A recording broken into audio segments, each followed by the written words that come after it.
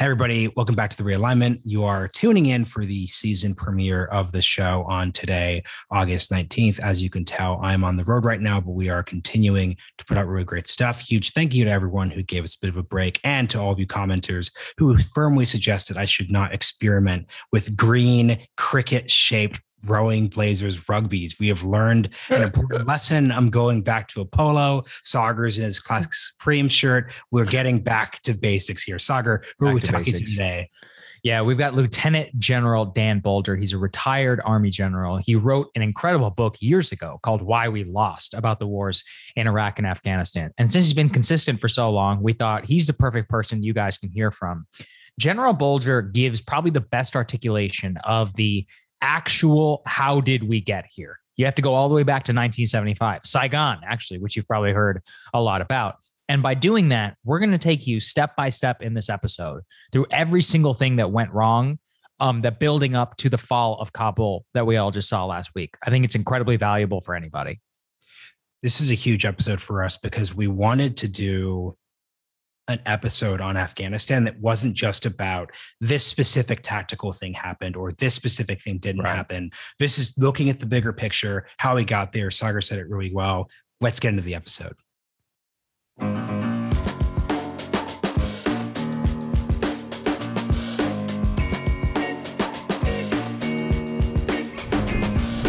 Bolger, welcome to the Realignment. Thank you. Thanks, Marshall.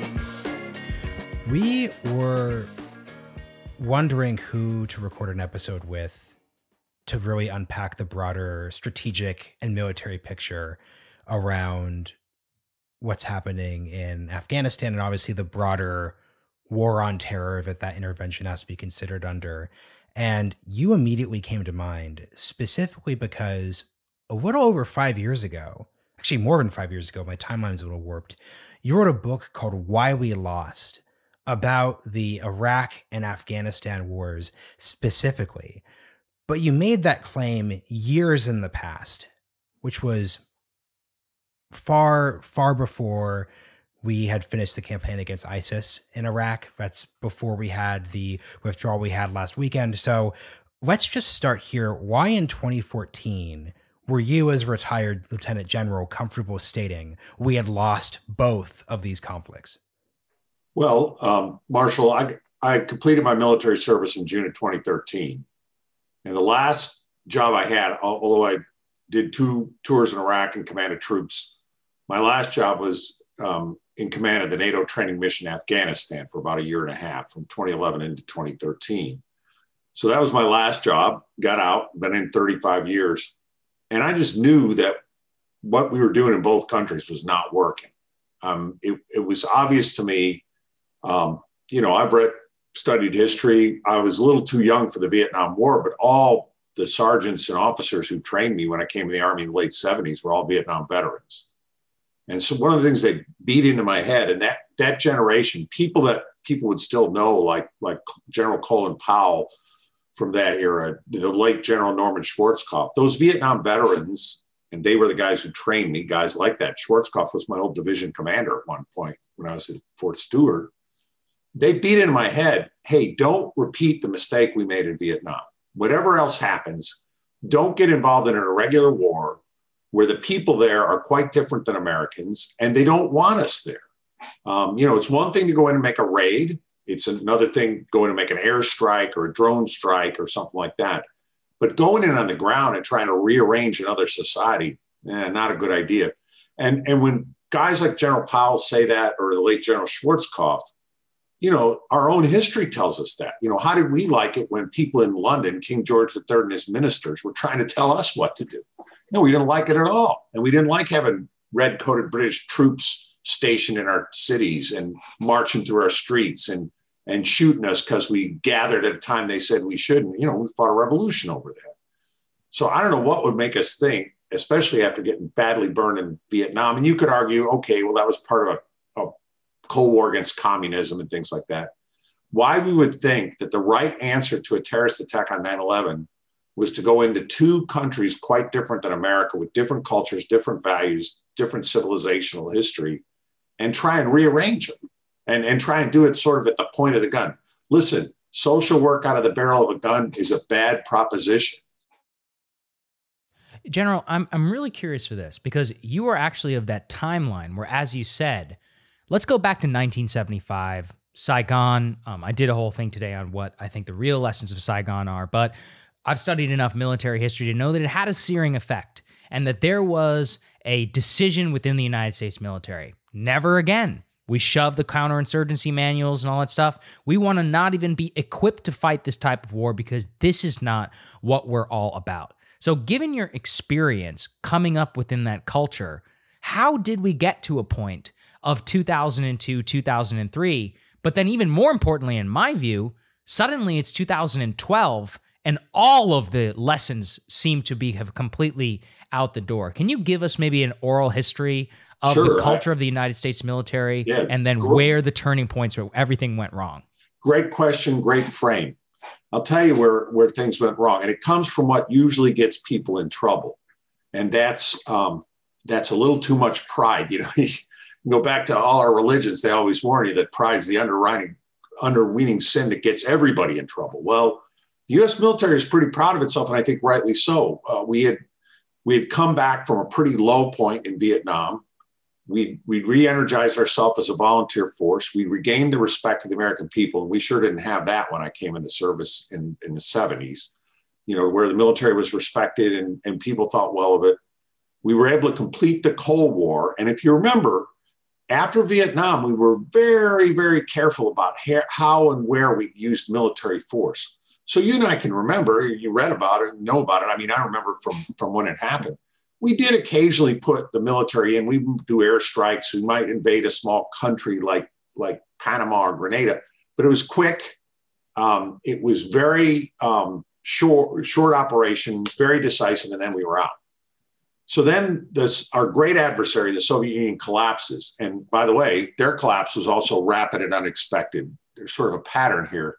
We have a very expensive and highly trained intelligence community, but they get things wrong because they're dealing with people. I mean, we accept that in our daily life that we're going to guess wrong. Right. Heck, you know, go out and forget our umbrella and it rains on us, you know.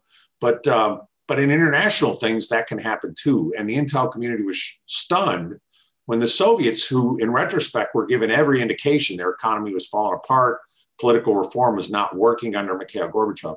Nevertheless, they go under very, very quickly at the end of 1991 after losing control of Eastern Europe over the previous 2 years. Might add, by the way, that one of the precipitating cause of that was their 10-year effort in Afghanistan. That should have been a warning right there. The British had been in there 3 times and it didn't help them during the area of the Empire and British Raj. So now it's 91. And what happened coincidentally that year? The United States, for the first time since Vietnam, with a bunch of allies, committed a major ground force to the Middle East and waged a successful limited war to liberate Kuwait, which had been overrun by the Iraqis under Saddam Hussein. That war was wildly successful, way more than anybody in it. When you go back and read what was predicted, again, those Vietnam veterans, General Colin Powell, chairman of the Joint Chiefs of Staff at the time, General Norman Schwarzkopf, our field commander there, those people were thinking, hey, we're going to lose 25,000 troops in this operation. We're going to lose a bunch of aircraft. We're going to lose ships. You know, why? Because they sort of did the numbers and they said, hey, you know, this guy Saddam, his forces have been fighting the Iranians for 8 years. You know, this is going to be a cakewalk.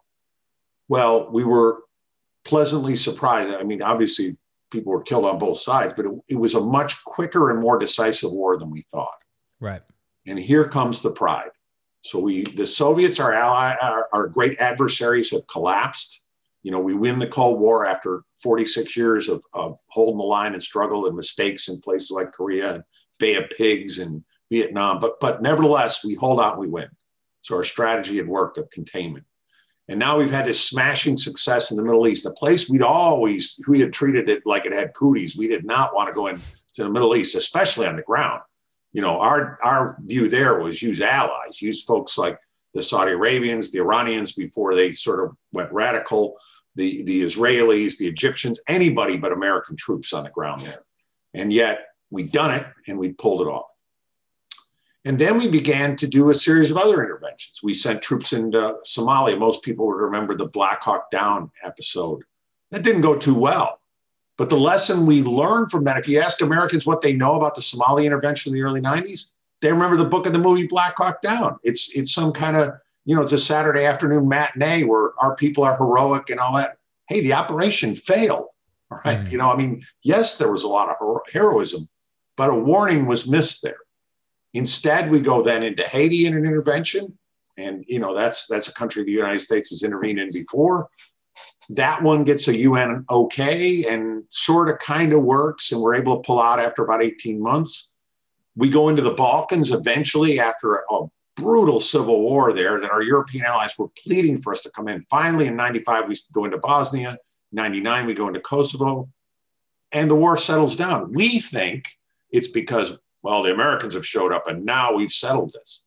I think in retrospect, we could see that the people there just killed themselves to the point where they couldn't take it anymore. The war had been so brutal for so many years with so many genocidal lineups of families and things like that. The people in the Balkans had it. Anybody could have come in there. Any country on earth, the United Forces of Antarctica or something, and it would have ended because the people there wanted it to end. But we thought it was us. So when 9/11 happens, and the US president at that time, George W. Bush, turns to his military and says, and remember, General Colin Powell's sitting there now as chairman of the Joint Chiefs, not as chairman anymore, but now he's the Secretary of State. Yeah. They have the meeting after 9/11. What should we do? And a military response is proposed. It's noteworthy that Powell was the only guy. You had Vice President Cheney, you had various other people, you had the chairman of the Joint Chiefs, all these others saying, we can do this, we can get in, we can knock out the Taliban, we can get Al-Qaeda. We had no ability to hunt down Al-Qaeda. Again, back to our movies that we watch, one of the points in Black Hawk Down was we couldn't find the guy we were looking for. That's how come the Black Hawk gets shot down, This is very tricky to go manhunting in a foreign country. And we had no such capability at that time. The drones that we use now were just in their infancy. The CIA had been experimenting on the side. And of course, our US Air Force, not surprisingly, in 2001 said, we don't want a plane with no pilot in it. That's not our thing, So instead, we come up with a war. And then we are, again, Americans, we're optimistic. We go into Afghanistan. We go in there in the fall during the crappy weather. We run the Taliban out. We sort of see the same phenomenon we've just seen over the last few weeks, where the Afghans they're good fighters individually, and they're all about sort of bushwhacking and stuff. But standing up to airstrikes or standing up to foreign troops, it's not their thing. And so what happened was the Taliban began to put their finger in the air. They realized, hey, these Americans got the planes, they're going to win. And people just switched sides. There was only a little fighting, just as there was in this most recent Taliban offensive. Only a little actual shooting. Mostly it was people just saying, hey, I want to get on the winning side of this, or get the heck out of it, get away from it. And so we swiftly took over Afghanistan with no idea of what to do next, because we didn't expect a quick victory. We expected sort of, airstrikes, shooting guys, and all that. And unlike Somalia, where we pulled out immediately, unlike Haiti, where we were able to get the United Nations involved and get out, unlike the Balkans that settled down, Afghanistan didn't settle down. And it was sort of low level. The Taliban, no Taliban wanted to be the first guy to stick his head up and get a smart bomb on it. But they kept their operation going. They got across the Pakistan border, horrible terrain there, the Hindu Kush Mountains, and there they are. And they're sort of percolating in the background. Again, arrogance, lack of humility, thinking we can do everything, pride. So when the president says, hey, it's a global war on terrorism, we don't run any more terrorist groups, what about this Saddam Hussein guy? Well, the military had a plan to fight there going all the way back to 1990-91. We had liberated Kuwait, but we never knocked out Saddam Hussein. We'd blockaded the country by sea and air for 10 years during the 90s. Americans forget that because we weren't the ones getting blockaded, but Iraqis were cut off from all international trade. Their oil couldn't be exported. People were not in good shape. The Iraqi economy fell apart, and it wasn't that great to begin with. But when you're an oil economy, you can't export oil. You're hurting. And we were daily dropping bombs and shooting smart missiles and all this during the 90s. So the idea from the Pentagon and guys like me, that's about when I became a general, was, hey, let's clean up our mess that we have with this guy Saddam. He can't fight that well. His troops we saw in 91, they stink. We'll roll right over him and it'll be over. And in the words of the Deputy Secretary of Defense, Paul Wolfowitz, they will greet us with flowers and stuff like that, just sort of like the liberation of Paris in 1944 by the US Army. Well, didn't go anything like that. Again, the people there definitely didn't like Saddam in Iraq, but they wanted us out. And now you've got the United States bogged down with troops in Afghanistan, troops in Iraq, no idea what to do next other than keep hanging around. That was the environment I was in when I served in both countries. And that's what caused me to write that book and to put that title on it, because I knew this thing was going in the wrong direction. The United States was not going to stay in these countries for 100 years. And as soon as we decided to pull out of either of them, the roof would cave in. Yeah. Because the average person in those countries wanted nothing to do with Americans. You've just suggested not American something. soldiers pointing a weapon at them. You suggested something really, really interesting, which is let's define what victory looks like. Because in the story you've told, there's a way of arguing that in some ways we won, other ways we lost. So, most obvious way, Osama bin Laden is dead. He did not achieve his objective of causing the US to collapse much in the way that the Soviet Union did. You can say all you want about the various disasters of the Afghan occupation. Our country still exists. NATO still exists. The US is still successful as a country in the sense that after 1975, you could say all these terrible things about the US global world presence, yet 15 years later, you have that presence in Desert Storm, obviously. So my question for you then is, what exactly do you define a loss as? Because it seems that you just said a loss was the fact that we can't stay in these countries forever. They're going to collapse. But going back to 2001, the objective initially was not let's reconstitute a democratic government in Iraq. It wasn't let's constitute a democratic government in Afghanistan. So just help us understand winning and losing in these weird, irregular wars. Because by the way, you said this earlier, I want you to define irregular war for our listeners, because that really gets to the nuance we're trying to get to. Okay, so we'll start with getting our terms straight. Regular versus irregular war. Everybody knows what regular war is. It's what you play on Call of Duty. It's what you see when you go to a movie like Saving Private Ryan. Both sides line up and wear uniforms. You know, World War II, Iwo Jima, the Japanese are wearing brown uniforms, the Marines are wearing green uniforms. Everybody's got, fighting in a style and a disciplined manner with a clear chain of command. And by and large, the civilian population is off the battlefield. They've been evacuated. Maybe they've been killed by pre-attack bombardment. But the local population is not part of the issue. So for most of us, regular warfare is what we think of when we get an image in our head of war, of weapons, discipline, leadership, all that kind of stuff. We see the U.S. Army marching down the street on 4th of July in our hometown, the National Guard or something. That's what we're thinking of, that kind of war. Irregular war is, in some ways, the antidote to regular war. If you're a poor country and there's no way that you can field a bunch of tanks and B-52s and submarines and all this other stuff, you say, well, what can I do? Well, what I can do is I can mix in with the population. I can wear the same clothes they're wearing. I keep my AK-47 under my cot, and I only pull it out at night when I need it. I use weapons that I can make in my backyard from fertilizer and from gasoline and things like that.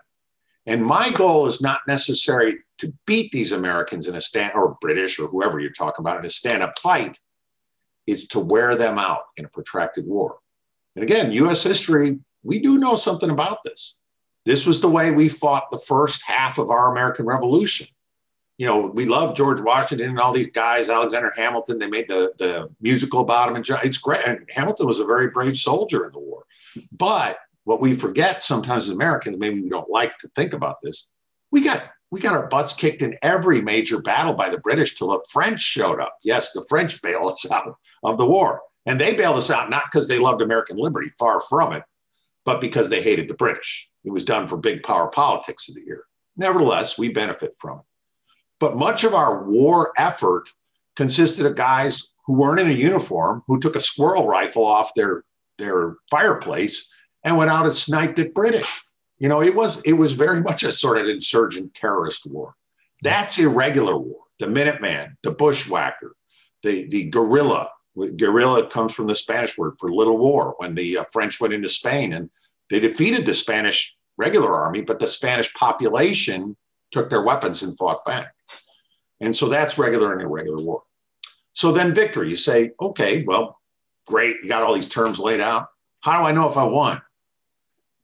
Historically, there's always two indications of victory. And if you get both of them, you know you've won the war. If you get one, then you can argue about it. So here's what they are. First one is one that we don't like to talk about, but frankly, we do all the time. And that's how many people on each side got killed in the war or in the battle or in the engagement or whatever. In other words, if I lose 10 and you lose 20, I've won in that component. But there's a second component as well. Because I would tell you in the war in Afghanistan and Iraq, the numbers, brutal though they are very much in our favor. I mean, sadly, though, we've lost about over 6,000 people in both countries. We've probably killed 5 to 10 times that number of terrorists. Okay. But there's another component. And that's known, to use the oldest term going all the way back to early historic times in Sumerian stuff like that, is who holds the field, who holds the ground. In other words, when the dust settles and you've counted up the dead on each side and all that, who's left there with their flag raised over that town? So in Afghanistan today, that would be the Taliban. All right. You know, we saw over the weekend, our ambassador and our team at the embassy literally lowered the American flag. And yes, we've still got troops there doing an evacuation, but we're out of there. You know, our effort is over. The government we supported is gone. The Republic of Afghanistan, they're gone. And there's a Taliban emirate now in place there. So those two things you look at for victory. And as you all both know, and I think we should understand, you often get a split decision. So you get this situation where America, like you said, Marshall, Americans would say, hey, we prevented big terrorist attack since 9/11. We killed bin Laden. We killed all these terrorists, these Al-Qaeda guys, these ISIS guys, these ISIS-K guys in Afghanistan. Yes, that's true, but you didn't hold the ground. And I know, admittedly, we still have troops in Iraq, but our current president's already announced they're going to be pulled out also. So, I mean, that thing is going to wrap up within the next few months too. Now that may get relooked and based on what happened this weekend. Who knows? Here's the quick follow-up, because it's incredibly important. I really appreciate the way you define this, because Sagar and I are both really frustrated about broader implications folks who don't have the deep military experience that you have are taking from this conflict. And because what I'm kind of getting at is, what does the loss in Afghanistan say about our broader armed forces? So to give an example of what I'm talking about, you will see folks saying things like, the U.S. has lost in Afghanistan, the U.S. couldn't hold on to Iraq, the U.S. is now permanently in decline. There's a big broader contention one could make. But I think, and this is very important if you read your book, you start off the book by talking about then Captain H.R. McMaster, right, leading one of the most successful tank engagements in world history during Desert Storm. So this is a general who, in one context, a regular war, as you're describing, tank against tank, mano a mano, last man standing wins, utterly eviscerates the Iraqis. It's just complete and total victory. But you then take that same general, those same troops, age them up 20, 30 years, to put them in this Afghan context, and they can't win a war. So what I want to know from you is, how should we think about the ability of our militaries to win wars in this context? Because there is just this rhetoric around, we can't win wars since World War II. Does this say something about our nation? And what I would put forward is, we've always been terrible at irregular warfare. The British were terrible at irregular warfare in the American context, right? The British lose the Revolutionary War, but the empire doesn't peak for another 120 years. So I would just love for you to respond to how we should think about the differences between these two styles of war and how that affects our own politics. Yeah, I think here I would go back to, obviously, one of the greatest thinkers in history, Adam Smith, you know, the guy who defined capitalism. You know, his comment in 1778 is the American war is going badly for the British, where he says there's a great deal of ruin in a nation. And what did he mean by that? He's talking about his own country, Great Britain. But what it means is, if you're truly a great power, you can afford to stumble in an inconsequential event. World War I or World War II, we could not have afforded to lose those wars. If we lost those wars, all three of us may not be here or we'd be living very different lives if we were under Nazi control or something like that, quite different. Sadly, some of these other interventions are the type that they're not essential to our life. Now, the scary part here is, yes, they're not essential to the American life. In other words, our failure in Vietnam, we surmounted that because it was turned out to be a strategically peripheral area. We kept our eye on the ball, deterring the Soviet Union. The Soviets were never emboldened to try a nuclear strike or invasion of Europe. I think today people are saying, oh, with this, the Chinese will be attacking Taiwan. I doubt it. All right. They might do it for their own reasons when they do it, but whatever happened in Kabul won't know it. Remember, I talked about those two aspects of victory. And I told you, when you get a split decision, people can argue either way. And I have no knowledge of what VV Putin or Xi Jinping and their people are doing today. But looking at their history, knowing a little about both guys and knowing how their countries work, what they see is an American military that's very capable of killing people and blowing things up. We're real good at that. But that's irrelevant. I mean, it's like being in a football game and winning the yardage, but you don't win the score. You don't ever put it in the end zone. You go up and down between the 20s. So what? That's what we've done. Our problem in America is more strategy problem than the tactics or the fighting. H.R. McMaster, Dan Bolger, any of these people you pick, we're good at the hooking and jabbing stuff. We're not good at the strategy level. And some of the challenge, going back to old Adam Smith and dealing with the British, when you get to the policy level, it's not, nor should it be, strictly people in uniform. You bring in political people, you bring in diplomats, you bring in intelligence folks, you bring in thinkers, folks like, Sog, you and Marshall, I mean, it might not happen to you yet, but it will. You'll get asked to join an administration and do some work and maybe you're already doing some consulting for them. So they bring all you in too. I mean, nobody I worked with in the U.S. government came to work in the morning and said, how can I screw this war up? All right. They were all trying to do it right. But the problem is some things are just not solvable by an external force. To give you an example, it is solvable to eventually track down Osama bin Laden and kill him. It may take 10 years like it did, but you can do that, right? It's not solvable to, quote, change the environment of South Asia so that you'd never again have a bin Laden who could live. It can't be done. We mentioned the British a couple of times, greatest empire the world's ever seen.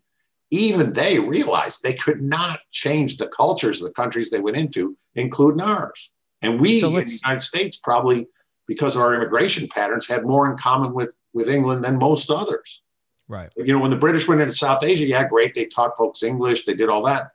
But the fundamental civilization there was much more powerful than a few tens of thousands of guys in red coats. Let's talk about that. There's limits. That's what we have to realize. Let's talk about then your own personal experience in the war in Afghanistan, and give us an oral history of the war itself. So you've already started off with Taliban. I've said this publicly. I think the greatest mistake that the Bush administration made is not throwing everything we had at the Battle of Tora Bora and trying to kill bin Laden. Because I'm curious for your view on this. Yes, I think a lot of people would have died, but that would have actually fulfilled the mission, and then we could have gotten the hell out of there. So tell us the explicit, tactical decisions that were made by the Bush administration, the Obama administration, but also in the army, which transitioned from, okay, now we're going to kill bin Laden. Well, actually can't find him anymore. So now we're backing this guy named Karzai, and then we're transitioning to democracy. And also, oh wait, now the Taliban are rising again, and we have to tamp that down. So folks like yourself go up and surge, but now that's over, and now it's all about assisting the government and propping them up. These are all wild decisions that were made, within the concourse of 20 years. So could you you lived it. Sure. Tell it a little bit to the audience, explain it to them, because many of the people who listen to this podcast, I'm 29, so I barely remember. It was 9 years old, 9/11. Some of the people listening to this podcast are 18, 19. They weren't even alive. They don't even know why we're in Afghanistan. And I was explaining the conflict to somebody yesterday, and they were like, oh, yeah. They're like, what was the deal with bin Laden? They were like 10 when bin Laden was killed. So just give us the history of that, if you will. Well, I think, Sag, you raised several really important issues that we can talk about. So I show up in Afghanistan. It's 2011. What's the situation there? Keep in mind that the United States goes into Afghanistan in the immediate aftermath of 9/11 to get bin Laden, as you said. You mentioned the fighting at Tora Bora. I've been to Tora Bora, the White Mountains. I've been to that area. I've seen the cave, done all that stuff, done operations down there, because it's a big area that the Taliban continue to use because it's a great place to hide. It's hard to get them. When that battle occurred in December of 2001, we run the Taliban out of the major cities. This is like bin Laden's last stand, and he's down in this Tora Bora mountain range, which is right on the border with Pakistan. And I think, when we talk border in the United States, people think of the crossing down at El Paso or up near Niagara Falls. No, I mean, there's no markings. There's nothing. I mean, to you or I, if we walk up there or fly over the plane, the only reason we're on one side of the border or the other is the GPS tells us, because you can't even tell from a map or from looking. There's no markings. So in this area right on the border, we get bin Laden. We think he's there. We're pretty sure he's there. And we later confirmed that he was. But the problem is all we got are special forces. And people should realize, again, we all play Call of Duty or we watch, SEAL Team TV show or whatever. When you're talking special forces, you're talking a dozen or so guys, a very small number of people. So great shooters, real smart men and women. I mean, the best people we've got in uniform as far as their capabilities. But if your job is to sort of spread out and do a snipe hunt and find this guy, it's pretty darn hard to do that with 12 guys. And so the hundreds of guys that we were working with were all Afghans. Well, it's December, it's cold. They want to eat. They've been fighting since the Soviets invaded in 1979. Bin Laden's not their problem. He never attacked them. So, they're willing to cut a deal. They're willing to do this. So you got our 12 guys trying to encourage them, and they got a radio and they're calling in airstrikes. And you said we should have poured in every troop we had. The problem was the number of troops we had in Afghanistan at that time was very, very small. We had a small Marine force, a couple thousand guys near Kandahar, which is quite a ways away. It's on the southwest side of the country, the mountains of Tora Bora, southeast side. And then we had these smatterings of special forces that altogether might have added up to 500 guys. And we had a lot of airplanes. And we didn't know exactly which radio call was bin Laden, which little bleep that was coming in talking in Pashto or Arabic was him talking on the phone and not just some other guy. Because you're just getting signals. You're not really getting, I know on TV, on, like NCIS, they can always track them right down to the warehouse, but it ain't like that in real life. And it sure wasn't like that in 2001. So we missed that opportunity. He got away, he got across the border, began to reconstitute. The Taliban, a lot of their leaders got away. And remember, most of the Taliban never left Afghanistan. They just went back to being villagers and waited for the day when they'd be relieved. So you say, run the thing ahead. So what happens is we sort of lose interest in Afghanistan. Yeah, we beat them up. We took over the government. We put in this Karzai guy, Hamid Karzai was installed. NATO has somewhat taken charge of it. And so we sort of say, okay, we got that under control. It's not too bad. Bin Laden, we don't know where he is, but he's not in Afghanistan. Now this Iraq thing. So Iraq was very much the war we wanted. And in retrospect, people beat up George W. Bush. How could you go into Iraq? Everybody wanted to go into Iraq. Go look at the vote for that 2003 war. That vote is taken in October 2002, right before the off-year election. It was a more decisive bipartisan vote than the one for the 91 war. Way more. I mean, which is crazy upon reflection. Yeah, in terms of literally insane. Well, it's crazy because a lot of those people who voted yes later said, "Whoa, I didn't agree with that." I mean, and I included that our most previous president, who said, "Oh, I was always against these." Go back and look at his statements. Now, again, they made him on the Howard Stern show, not the floor of the Senate. But the point is, American sentiment, as reflected by our elected officials, and you can always tell with our elected officials when you're really getting them reflecting the voice of the public, like a month before they go to the voting booth. You're going to definitely hear John and Jane Q. Public are going to hear what they want to hear at that point. Why do I mention that? Because great consensus to go into Iraq and, quote, finish the job. fear that Saddam had nuclear, biological, and chemical weapons, and he had residual chunks of those things, but the whole country was a mess. The 10 years of blockade and all that, Iraq was a basket case. And they did not put up much of a conventional war. They were easily crushed. But the problem is, and we've got this thing percolating in Afghanistan that we haven't cleaned up. Now we've got a thing percolating in Iraq. The average person in Iraq did not want foreigners staying there. Iraq had an issue that went back. They could remember when the Turks ruled them. They hated that. They absolutely hated the British mandate after World War I. They fought a major insurrection against them. The Iraqi people are just like you and me. Would we like a foreign army living in our country, driving? I mean, right. Just even if they're relatively well disciplined, like the American military is, you still got their tanks driving all over the place, the helicopters flying overhead, and causing your chickens to drop eggs and all this. That's besides any fighting.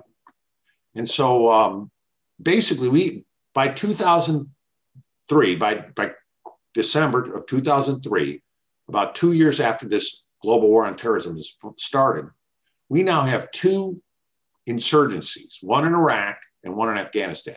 And the one in Iraq went bad first. So Afghanistan, we beat them up pretty good the first round. It took them a while to reconstitute, but the reason they reconstituted is we're busy trying to stomp on this fire in Iraq. And so you say, when I get to Afghanistan, we were only about a year and a half into President Obama's attempt to refocus on the war in Afghanistan. Because he said, hey, we've ignored this for 10 years while we handled this problem in Iraq. Seemed like Iraq was under control. It always seems like these things are. And that was just pre-ISIS. ISIS would show up around 2014. But, Abu al-Baghdadi, he was on my target list when I was in command in Baghdad for the 1st Cavalry Division. He was one of the guys we were looking for. He'd been one of our enemies for a long time. ISIS came out of al-Qaeda in Iraq, so they'd been there the whole time. Hell, Abu Bakr al-Baghdadi was actually in our prison there at Camp Bucca for a while. We let him loose because he convinced us he was a low-level pipe swinger. Good job by him, but not too good for us. So I just lay that out to remind us that President Obama puts us in. So when I get there in 2011 with the mission to help the Afghan security forces get squared away, we really only got about 18 months of effort on the ground at that point, because this has been the secondary effort. As I joke with people who know the history of World War II, Afghanistan from about 2002 to about 2009 was the China-Burma-India theater in World War II. I mean, it was of interest to the people there, but the average American was following what was going on in the Pacific and what was going on in Normandy. They didn't care about this business of this, what they saw as a secondary area. And so we're trying to get this sorted out. And some things became very, very obvious. The first was the old British adage that, you can't buy Afghan loyalty, but you could rent it. The Afghans who were joining the police and military were doing it basically for 3 hots and a cot. They had they could care less about President Karzai, who was the president at the time. And I also know Ashraf Ghani Ahmadzai, the guy who fled. Both Ghani and even more so Ghani than Karzai. When the average Afghan saw Ghani, I had him tell me this. The guys, when I'd be out on patrol with them, the Afghans would talk to you about stuff, and they're like, "Oh, Ghani," they say he's an American. He went to Columbia. Quick fun fact: he went to my high school. I'm from Lancaster, Oregon. He spent a year at my high school. That's wild. That's a little fun fact. But please, there you go. And he taught at Berkeley, Marshall. So he went to your high school. But to an Afghan, what they see with that guy is a guy who's cashed in with the foreign hand. That's the guy we decide. Him and Karzai, who also speaks impeccable English, spent a bunch of time in India. These are the two guys we think are great guys to run Afghanistan. They're the worst guys. I mean, the average Afghan looks at them and sees a toady, a collaborator. They're the Vichy French to the average Afghan, Wow. And so when we would be recruiting police and military, one of the things we had to do was teach them all how to read and write so that they could just do their job. Because, and look, I hear all this stuff on the news about, the sophisticated American equipment we get. Their equipment is like Dick and Jane equipment. I mean, they got rifles, they got machine guns, they got trucks. I mean, the police are equipped with the same Ford truck you can go down and pick up at any used car lot. There's no sophisticated equipment. They have very little heavy artillery. They had a little tiny Air Force, but it was unable to run without Americans there to fix it for them and stuff. So one thing we should not worry about, it's not like we gave these guys a bunch of Abrams tanks and a bunch of F-16. No, they don't have any of that kind of stuff. They got very little. But one of the things they didn't have when they would join up was the ability to read and write. So we would teach them that. You know, it's amazing for Saga Marshall and for the audience. I would just tell you, it's amazing. We were there for 20 years. We never put an emphasis on literacy for the average Afghan. Yeah, we do these spot programs where we'd educate women. We do a little thing at the university. We've had partnership program in robotics. All that's boutique screwing around. What we could have done in the villages that would have made a huge difference was a literacy push. You realize if we would have taught those little Afghan first grader equivalents in about 2002 to read, those people, those men and women now who'd be adults, they realize that the Taliban is selling them a bunch of dreck and they shouldn't be buying it. Wasn't an emphasis. Our emphasis was, you know, build their military. And we define and build their military essentially as get numbers through the door. Well, you can get numbers and you can hand them an American M16 rifle and you can give them a Ford truck and you can do all those things. But the other thing that Army and police and Air Force counted on was their American and NATO partners. They were taught to fight side by side with us and be like us. And so as a result, when you pull away that side by side, it was like watching a balloon deflate. And that same thing happened, by the way, in Southeast Asia. In fact, I've heard a few people say, by the way, Marshall, before you jump in, I've heard a few people say, well, you know, the South Vietnamese held out for 2 years after the Americans left. We had a huge military advisory component, millions and billions of dollars sent in of equipment. We left them with tanks, jets, all this kind of stuff. That 2 years they held out, they had a lot of American support. We didn't really cut the money for them till the spring of 1975. With Afghanistan, we've been weaning them down for years. And by this year, they had no American allies, advisors, partners, or anything. That's why they went under so quickly. So it would be the equivalent of if we had cut out the South Vietnamese in January 73 when President Nixon's people signed the accord with North Vietnam. But we didn't. We actually backed them for 2 more years. Yeah, go ahead, Marshall. Yeah, I'd like you to say something on behalf of the soldiers of the former Afghan army, because everything I'm hearing you say suggests that we should not be too disparaging towards 18 or 20-year-old Afghans who weren't willing to fight for any of these dynamics. So you get this rhetoric where people say, well, if they weren't willing to fight for their country, then that's kind of on them. And I'm not saying that's just to support a continued presence in the country. I'm just hearing everything you're describing, and I'm thinking, wow, like this just wasn't a thing. That suggests there was a country to fight for. Because to compare the South Vietnam example and the Afghanistan example, say we want about South Vietnam, that was a country. That was a country. It was a horrific military, and there's always civilian and military control issues, but there was actually a constituted country, like the Army of the Republic of, ARVN. I can't remember the exact, like that was an actual thing. You're right, Arvin. I do not hear anything that could compare what the average Afghan soldier last week was experiencing that could compare to that experience. So I just come away with a lot of sympathy for Afghan soldiers. So I would just love to hear your perspective on Marshall, that part of the dynamic. I'm glad you mentioned that, because one thing that most of our folks here in our country should keep in mind, the Afghans, almost every year of the conflict that I was involved in. So once you get the U.S. surge and we go in with NATO in a big way during the Obama administration, like 2009 or so, the Afghan security forces every year took more dead and wounded than we did. In fact, the Afghan security forces, since we drew down in 2014, each year until this year, had more dead and wounded than we've had in the entire war. So they were fighting. But for them, you got to put yourself in the perspective, as you said, an 18-year-old Afghan who's left home, trying to get 3 hots in a cot, trying to learn how to read and write. He knows about protecting his family. He may know about protecting his village. Afghanistan is an abstract concept. And when he thinks of it, he thinks of Ashraf Ghani, who's really an American wearing an Afghan shawis, but he talks like an American, acts like an American, went to school in America. So he's not fighting for Ghani. He doesn't care about him or the other people in Kabul. He cares about the guys next to him, and like most soldiers do. But But when he hears this year that the Americans are pulling the plug, in a lot of ways, he thinks to himself, all right, the only thing that's keeping body and soul together for me is the Americans. We paid their salaries, and that's no small thing. We gave them their supplies like fuel and ammunition and all that stuff. You cut that stuff off, and it's obviously cut off, and it's publicly announced. Well, every Taliban propagandist was sending, the Americans have abandoned you. The Americans are cutting you off. You won't get paid anymore. You won't get ammunition for your rifling. So what is a young guy to do? I think what a lot of them did is what we've seen in the last few months. They'd fought fiercely for the last 6 or 7 years. They'd taken high losses. And you know what they say? If nobody's backing us, it's time to start taking care of me. And I'm going to go home to my village, and I'm going to protect my family, and the heck with Ghani and the other crooks in Kabul. And again, it makes sense from a rational point of view.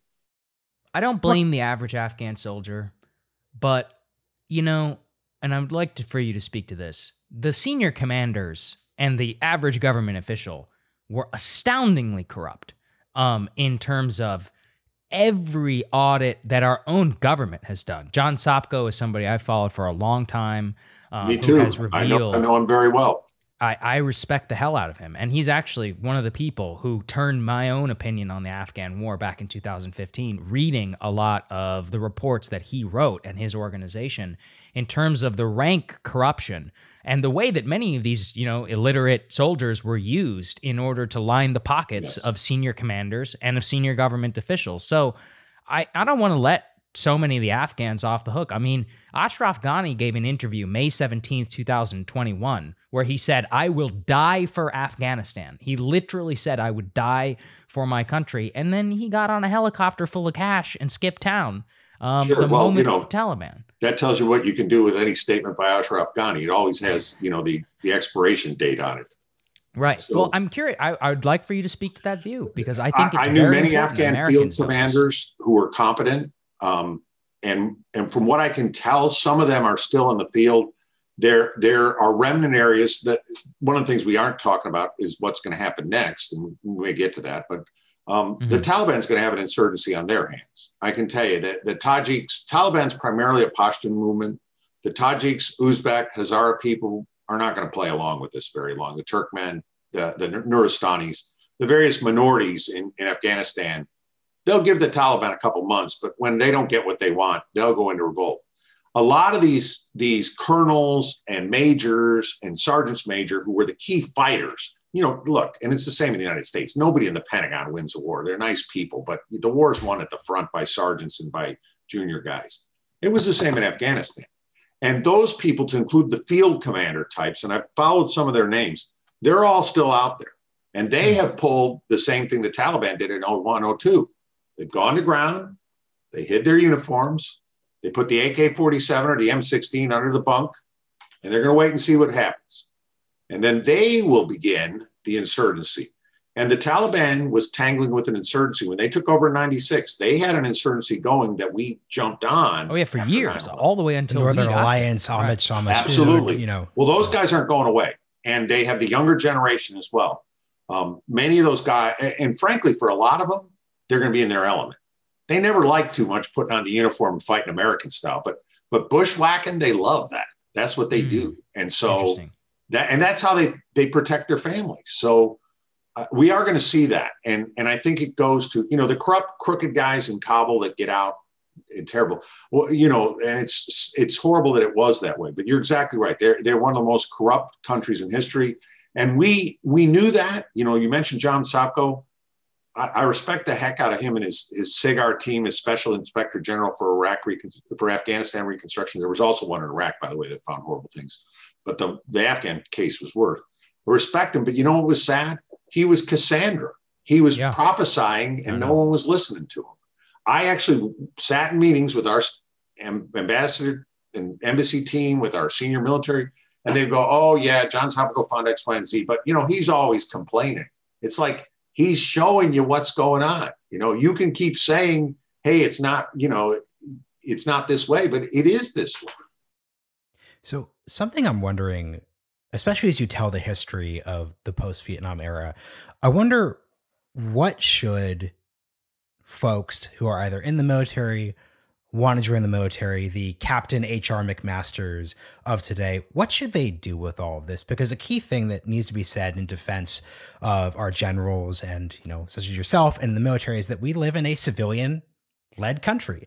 So right. You can, to Sagar, your point about generals saying no more Vietnams, that's great. But Ronald Reagan could say something entirely different. Ronald Reagan could have said, well, now it's time to go into Cambodia, or now it's time to do this, do that. It's not actually up to the military. And we just got, I don't want to say lucky, because that was, I think, something that George H.W. Bush should be cited for. Desert Storm was a war that had excellent political objectives. The military capacity was there. The coalition was there. That was just the apex post-World War II defense of our system and how it can work.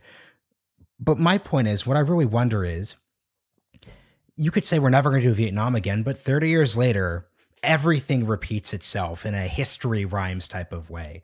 So what do you just suggest that folks in the military or folks who are civilians or interested in the defense policy, national security side, what should they take from this? What should they do to actually think about all of this? Because once again, we could have had the same conversation in 1977 and it wouldn't have actually changed the underlying dynamics. Mm-hmm.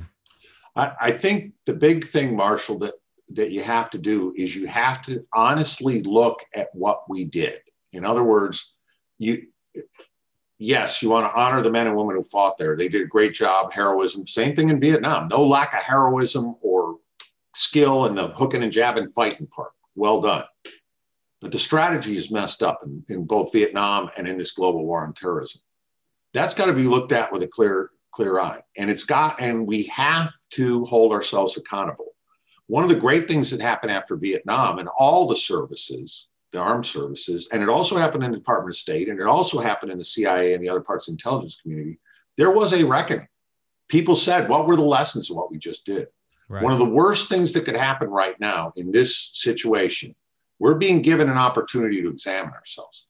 I would love to see the current administration appoint a board, a blue ribbon panel, get the right people on it. John Sopko would be a guy I'd definitely have on this as a witness, as a minimum, if not a member. Get a panel of these wise men and women and say, what the heck just happened? The British did it for their operations in Iraq with the Chillicothe report and board. And that's an excellent archive. It shows what happened. We need that because you're exactly right. We're going to be faced with other insurgent situations. From a military perspective, I can tell you the solution to the insurgent situation. Sorry, sir. I just want to say something to pin for audience members, because the key thing is that in the wars we are describing, we did not start out saying, hey, let's go wage a counterinsurgency. That's the key thing. We didn't say that's the whole thing of Vietnam. We weren't, we didn't wake up when the French left the country and said, hey, it's time to go fight a guerrilla war. That happened. The same thing with Afghanistan and Iraq. So it's a really important point to note, but please continue. Yeah, exactly right. You tend to back into guerrilla wars. No major power wants to fight a guerrilla war because the challenge is if your enemy's at all competent, you're going to be in a protracted war where the best outcome is a stalemate and likely a defeat. So what I was going to mention is when we face this situation, it may happen again. Like you said, we intervene in country X and it degenerates into a guerrilla war. Here's the important thing to remember. And I say this having been on the advisory side and one of my tours in Iraq and also in my only tour in Afghanistan for a year and a half. What you got to realize at that point is it's their war. And so you have to go into the advisory mode. Yes, you use some air support, some logistics, some intelligence support from America and our allies, but it's their war. I would tell you, had we done that, fine. But what did we do instead? In both countries, we had troop surges, which put in more Americans to fight the war. Look, if I'm an Iraqi or an Afghan, I look next to me and I say, why should I fight this war? I got the best army in the world fighting for me. You. And I mean, that only makes sense. It's the Americans with the French and the French in the American Revolutionary War. Once the French show up, we let them lead the major assaults at Yorktown and stuff because why? They're better troops than us. But I think that's the deal.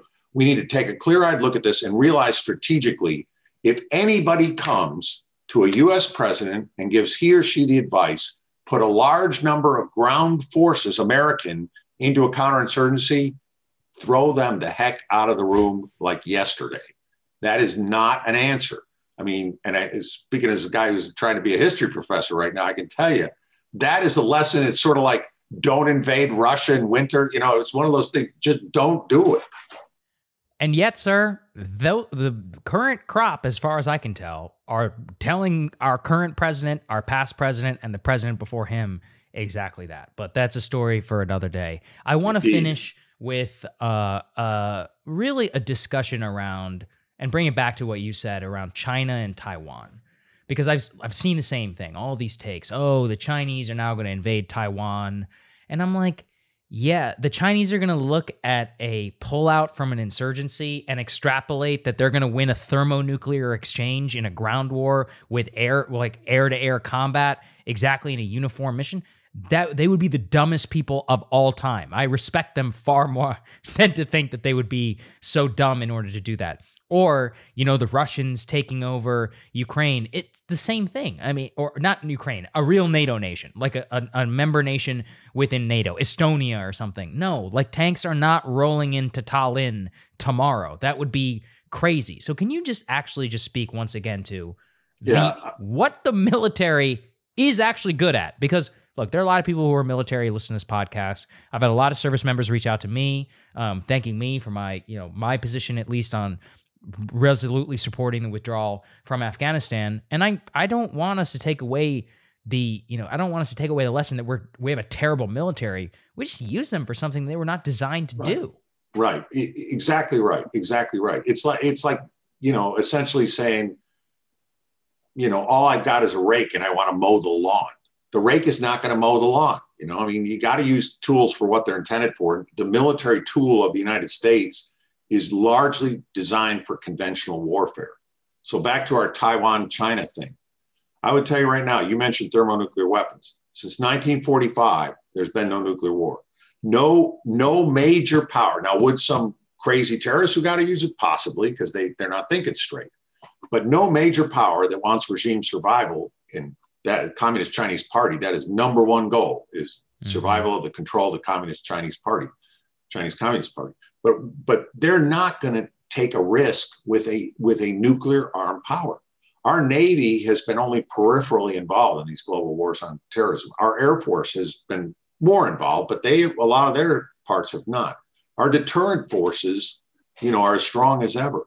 And this was a big lesson from 1975. You know, there were attempts by Moscow in 1975 to do things in the developing world. What it turned out for them is they just went in and got burned in places like sub-Saharan Africa, in the Caribbean, in Latin America, and most notably in Afghanistan.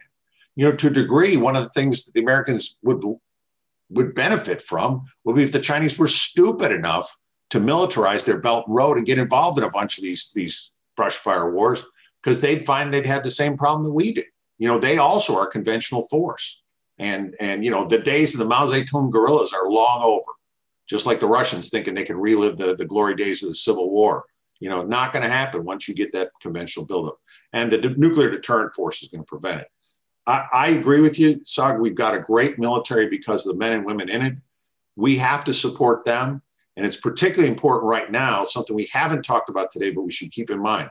We've got to do this extraction right. We've got up to about 6,000 Americans right now in a very precarious spot near the Kabul airport. And we got to get our people out, and we got to not mess around with that mission. Yeah. Thank you so much for coming. This is really, really helpful. And I hope that the listeners really took your definitions and your framework seriously, because once again, we're going to be in some similar type situation 15, 20 years from now. We can't over cyclicize history, but that is just something consistently happens. We're not going to say, hey, it's time to democratize the world again. That's never how this works. There will be a new problem, a new situation, things will escalate. And it's really going to be at that meeting that you were describing around when someone comes with a plan that this is going to come down for. So the last just really obvious question, could you please shout out any work? I know you recently published a book on World War II, so please shout out. Obviously, you've been writing not just since 2014. You're prolific. So we'd love to hear a quick shout out to that. Yes, I've been very fortunate. I've had the chance to write. You know, people think the military is, sometimes they think we're a bunch of knuckle draggers, but they actually do encourage you to think and write and stuff like that. Yeah, my latest book is called The Panzer Killers. It's about the 3rd Armored Division of the U.S. Army fighting in World War II, that conventional warfare stuff, regular war, fighting the Germans in World War II. It came out in May, and it's available everywhere, most notably through Penguin, who is the publisher, but also Amazon has it.